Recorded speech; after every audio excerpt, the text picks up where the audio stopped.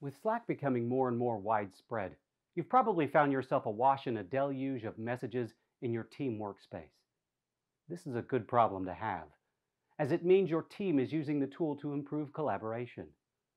One particular feature you need to know about is the follow message option.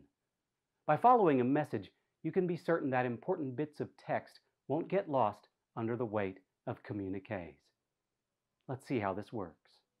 We'll first take a look at the mobile version of Slack. In order to follow a message, first locate the message from within a channel that you want to follow. Once you've located the message, tap it.